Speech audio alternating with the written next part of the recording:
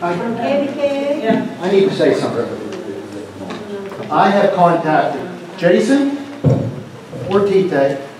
I have contacted Jesse when Jesse was in office. I have been with Vic Leskovich when he was in office. That's the last 25 years that I've been a member of that firehouse. I've contacted Camera. I went to dinner with Camera and drilled her for 20 minutes about this intersection when she was trying to get elected. Before that, Timmy and Sullivan. I went through this with Timmy Sullivan. Again, last Sunday night, I called Camera, I called Jason, and I called Timmy.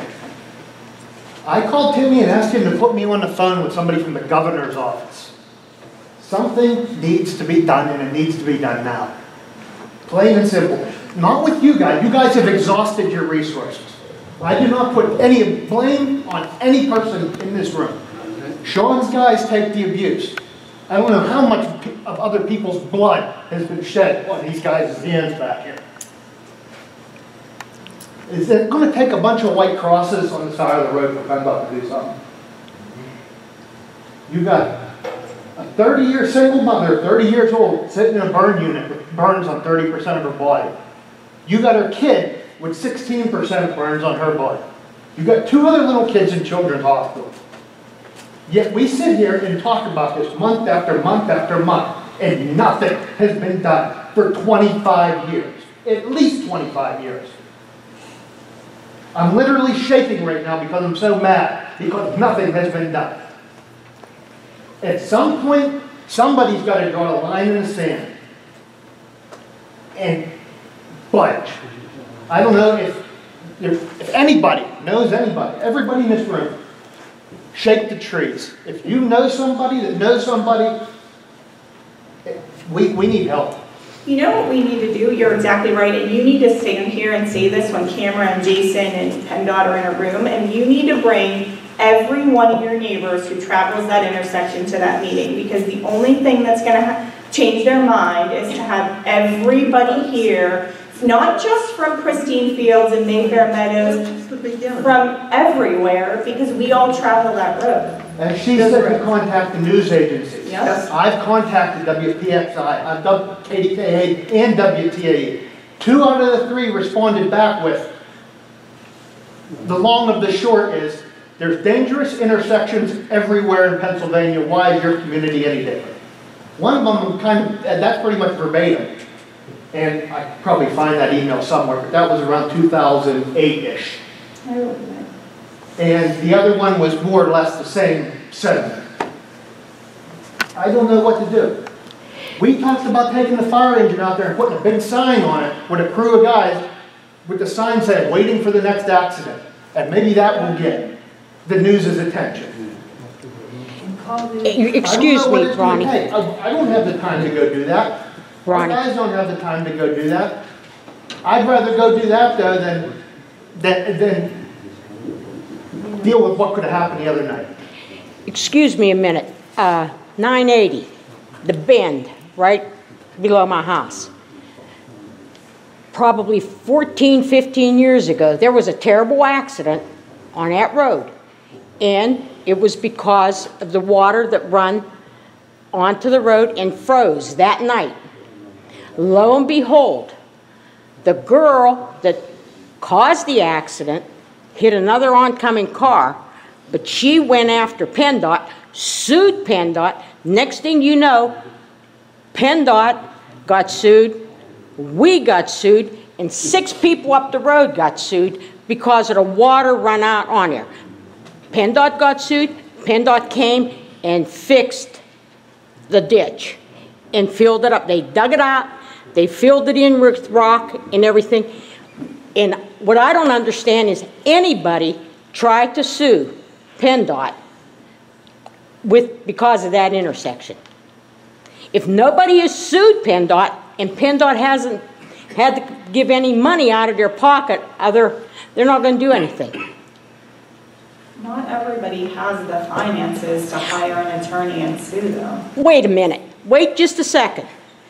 If it means getting the class action suit, Cindy, we can get some action on that intersection. I'm not disagreeing. Well, okay, I'm just but saying what I'm that. saying is, she turned around and found an attorney that took it pro bono and got PennDOT to fix that road. We never had an accident on that road again as far as the water running down and them having an accident there. Maybe that's just exactly what it's going to take. Somebody putting a big lawsuit on PennDOT, because PennDOT does not want to be noted for a lawsuit that they're going to have to pay out. Well, I think we got to give, because of the latest accident, I think we got to give our elected officials another chance at it. But maybe the solution is a little bit of civil unrest down there. If, as you suggested with the fire departments, we're down there with our police and we stop traffic and make everybody stop, and you can't put up a stop sign, but our police can stop them. Maybe that'll bring out, if we get enough people there, that might bring out the news stations, because it seems like they're the only ones that get some response from PennDOT. But I'd like to give our elected officials another chance, because it's a new circumstance last Saturday. And I think they're more interested now in helping us. But if not, I think there is another option after that. So Dawn is going to get a meeting set up with them for us. I'm sorry, I don't agree with everything here, 99%. I think some of you guys better look in the mirror. You're the ones causing the law of probability. There's nothing but development, more traffic, more traffic, it's always someone else's fault. More schools, more school buses. Why are they building schools? You're doing housing developments. Is there anything in Cecil Township that can't be developed? No, we got to follow the law. You know about the MPC.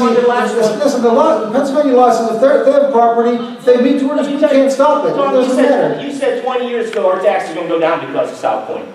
My taxes just went up. Someone in Hill Station Manor bought a $300,000 house. His house taxes went down. So you're paying from the bottom up again under this new system. Taxes haven't gone up.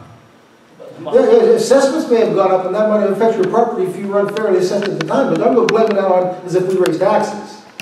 That's not a fair thing to say at all. How can you say that some of these properties have been fairly assessed? I'm not commenting on that. I'm just saying he says his taxes went up, not because of the township raised taxes. I didn't say the township raised taxes. Well, you implied it. Because you're one piece of the puzzle. What I get sick of is you guys are up here acting like nothing you do affects the school district, affects PennDOT, affects the Turnpike Commission. And we're all in it together is what I'm trying to say. And you can do one thing here, it causes another action here.